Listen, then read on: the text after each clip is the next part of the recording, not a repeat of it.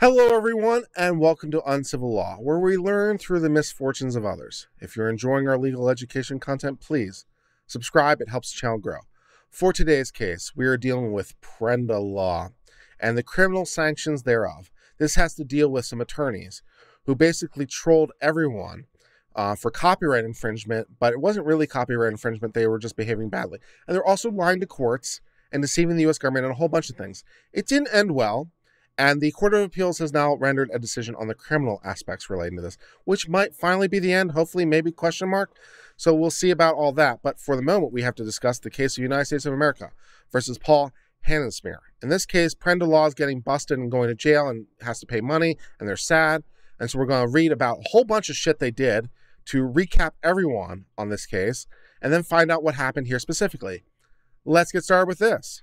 Paul Hansmeier was an attorney licensed to practice law in Minnesota. Along with his business partner, John Steele, who was in charge in the same indictment, Hansmeier operated the firm of Steele Hansmeier, a PLLC. Beginning around September of 2010, the firm began representing organizations and individuals that own the copyright to certain adult movies. As part of this representation, Hansmeier and Steele pursued the following strategy, as described in the indictment. Defendants and their agents monitored file-sharing websites and obtained IP addresses of individuals who downloaded or attempted to download their clients' movies. Defendants then filed copyright infringement lawsuits against these anonymous individuals, sometimes referred to as John Does, and sought authority from the court, often referred to as early discovery, to subpoena internet service providers for subscriber information associated with the address. After receiving that information, defendants made phone calls and sent letters to subscribers associated with the addresses in which they threatened overwhelming financial penalties. The copyright statute permits plaintiffs to recover damages of up to $150,000 per infringement and public disclosure, unless those purported infringers agree to pay a settlement of approximately $4,000. Many of the individuals who received the letters and phone calls agreed to pay the settlement rather than incurring the expense of defending the lawsuit, which would have undoubtedly exceeded the settlement amount, or risk being publicly shamed for allegedly downloading pornographic movies. So these attorneys came up with a genius business idea. What if we, which is also criminal, we'll get to the criminal aspect of it, so not so genius, but they came up with the idea of monitoring people for downloading movies and then threatening them. It's like, first of all, it costs you money, and second of all, you'll get exposed. So you want to give us the $4,000 or not? So that was their business plan. Somehow it manages to get worse from there. We're going to read more about that. The indictment alleges that Hansmeier and Steele started by monitoring file-sharing websites to look up potential infringers. Beginning in April of 2011, however, the two men began directing their agents to upload their clients' adult movies to BitTorrent file-sharing websites, including a website named the Pirate Bay, in order to entice people to download the movies and make it easier to catch those who obtain the movies. Once Hansmeier and Steele identified potential infringers who downloaded the movies, they took the same steps of seeking early discovery, sending settlement demands, and receiving payments from alleged infringers. Hansmeier and Steele told neither the courts in which they sought discovery nor alleged infringers, and this would be the first part of why this business scheme was not such a great idea, that they were responsible for making the films available on the file-sharing sites. So this would be the first problem among many. They were the ones that were making the files available. Now, that's a kind of a critical detail because that might suggest that they're authorizing their download, right? Because if the person who owns the copyright or has the power to speak for it, the attorney, makes it available and you download it, then that might not be infringement because you're downloading from someone who authorizedly put it up. And so they never told them about that.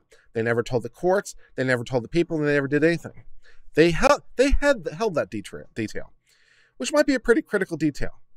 This is not the first nor last thing that's going to be a problem, but yeah, that's not good.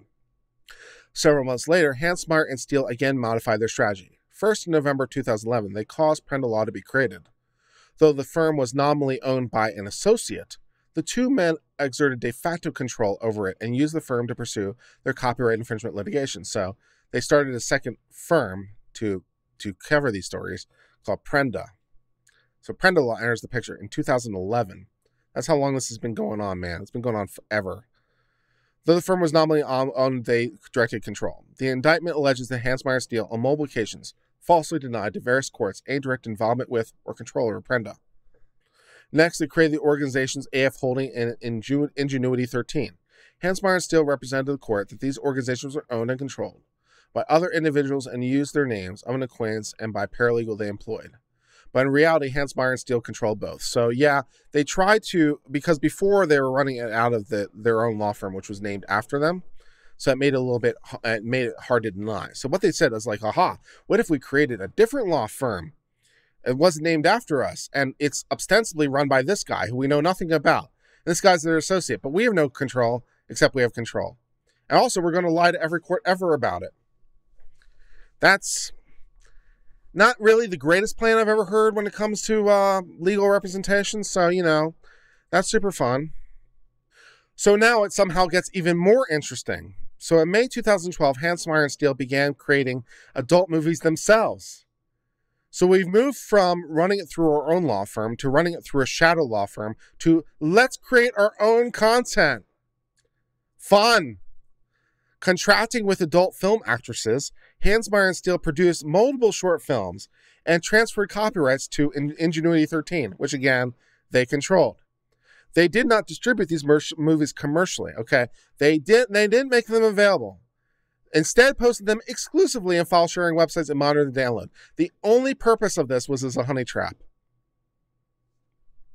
Okay. Using these entities in films, Hansmeier and Steele continue to pursue their settlement-focused litigation strategy. In doing so, they failed to disclose their involvement to either the courts or the infringers. Again, this is kind of a problem because, lawyers have a duty of candor to the tribunal. It's actually in ethics we're written that way. Lawyers have a duty of candor to the tribunal because we're officers of the court. We can't lie. We can't lie. Yeah. We can make things look better and make things look worse, but we can't lie. So when they ask a question like, are you behind this? No, we've never heard about where these movies come from. Have no clue. Except for the fact that I was basically behind the camera the whole time and directing. But, never mind all that. So you're just going to completely lie to the court, and who cares about the rest, man? The indictment alleges that in order to carry out their litigation strategy, Hansmeier and Steele deceived both courts in which they sought discovery and the alleged infringers they sued. Specifically, the indictment accuses Hansmeier and Steele of deliberately concealing from the courts their role in distributing the movies as well as significant personal stake in the outcome of litigation. This concealment, the indictment alleges, was done with the purpose of gaining access to downloaders identifying information in order to garner quick settlements from individuals who were unaware of defendants' role in uploading the movie and offered either too embarrassed or could not afford to defend themselves. The indictment also characterizes the threatened lawsuit as legally baseless, suggesting that Hansmeier and Steele had provided legal authorization to download the movies when they caused them to upload them to file sharing sites, which, is a tenable position. They're the ones who created the content. They're the ones who put it on the file sharing service. So therefore, they're implicitly authorizing download. Or at least it's arguable. And yeah. Accordingly, the indictment claims any representation of Hansmeier and Steele made to courts or the infringers that they and their clients have legitimately copyright infringement claims or had suffered damages from the indictment were false. But wait, it gets worse. Around October 2012, after courts had begun limiting discovery they could obtain through these infringement suits, Hansmeier and Steele developed a new way to seek settlements. So the courts are locking down on them. And rather than reevaluate their cause of action, they decide, how about double down? This involved the creation of 3 new organizations, Guava, LimeWire Holdings, and LW Systems, as with AF Holdings and Ingenuity 13. Though Hansmeier and Steele represented that these companies were owned by other individuals, not so much, because they actually controlled them. Under the new strategy, Hansmeier and Steele filed lawsuits alleging that certain John Does had hacked these computer systems. Hacked it. This, the indictment claimed, was a lie. While the John Does in question had apparently downloaded the films, they had not hacked into these systems. Indeed, the company had no computer systems to hack. So we have moved in the chain of doubling down and doubling down and doubling down our criminal indictment. We've moved from running it out of our law firm to creating a new law firm to creating the movies to creating different companies to allege that there was hacking. Now, there's a well-known saying there's a well-known belief among lawyers that you pretty much never get charged with the first crime you do, particularly white collar, right? I remember having conversations with SEC lawyers, for example, just because I happened to be in bar conferences with them. So, I just remember having discussions with SEC lawyers because they happened to be there. I would talk about this, and I asked them one time, it's like, have you ever seen, like, the first-time offender? And they're like, no, we've never seen it. It's always their 8th crime. And then they get someone's attention, and then we look back and we find them all. It's always them getting bolder and bolder and bolder. We've never really seen the one and done. So that's basically the lesson from today, among other things. Is like, I don't know exactly where along the line they were going to get busted, but somewhere along the line, they went too far. And then everyone has an interest to look back. So they went too deep, man, and it didn't end well. In reality, according to the indictment, Hammersmith and Steele brought these lawsuits in a renewed attempt to learn the identities of alleged infringers and send them settlement demands. In this effort, Hammersmith and Steele recruited ruse defendants. These defendants were people Hammersmith and Steele had caught downloading movies for which they, or purported clients, possessed copyright, in exchange for Hammersmith and Steele waiving copyright claims against them. The ruse defendants agreed to be sued for hacking the company's computer systems. This then allowed the two men to seek discovery about the ruse defendants' alleged co-conspirators in the computer hacking. In reality, these co-conspirators were just other defendants of copyright movies, whose IP addresses Hammersmith and Steele identified through the sites. Once Hammersmith and Steele gathered subpoena authority for the co-conspirators, they sent them the same basic settlement as before. Okay, I kind of like this in its creativity. It's very, very funny. Or it's very interesting at how it's done. It's like, so the courts have begun to look skeptically at us requesting IP addresses. They're looking at it a little bit weird. So we come up with a new strategy. We're going to pick a defendant, any defendant. Doesn't really matter. We're going to pick them and we're going to sue them for we're going to sue them for copyright infringement. And they're going to panic and say, okay, here's what our offer. We'll settle with you if you agree to allow us to go after your co-conspirators. And they're like, of course I do. And you're like, great. So you're off the hook. And then you file discovery. It's like, okay, great. I want to get access to the co-conspirators, which are other people who are downloading it, which is just the IP addresses. It's another way to get it. I like the creativity and the mechanism. The fact that you're having to come up with this creativity and circumventing the rules, though, is devious and illegal.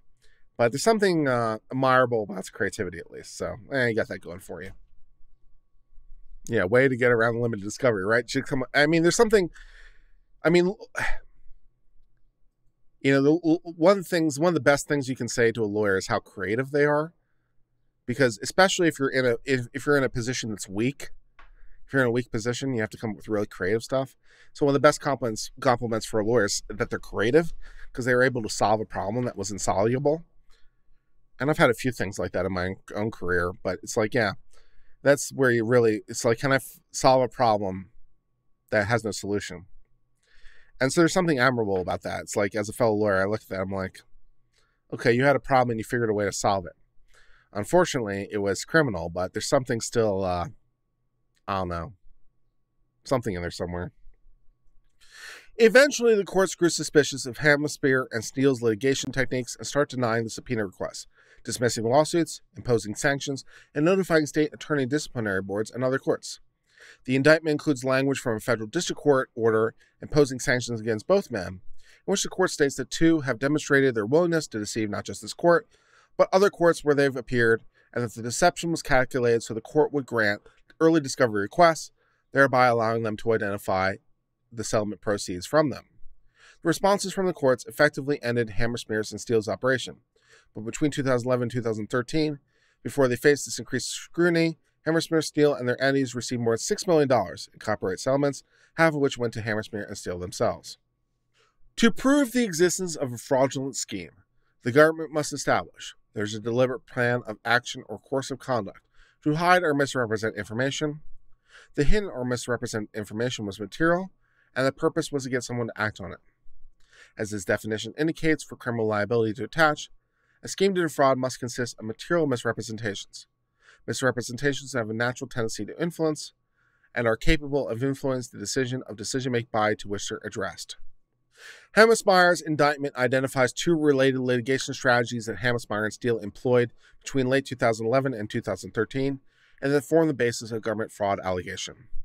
Both meet the elements of fraud scheme.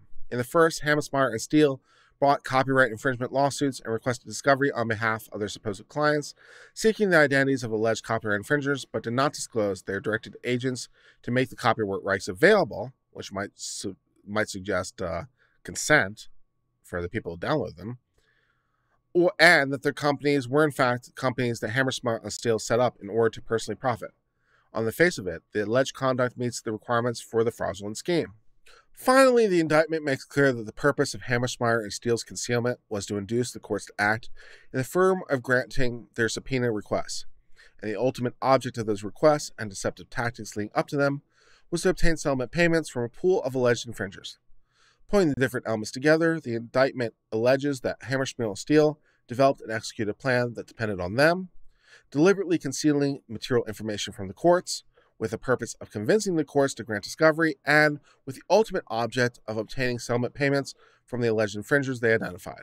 This conduct meets the requirements of criminalized fraud. Thus, that brings us to the end of the discussion of Prenda Law in United States of America versus Paul Hassemer.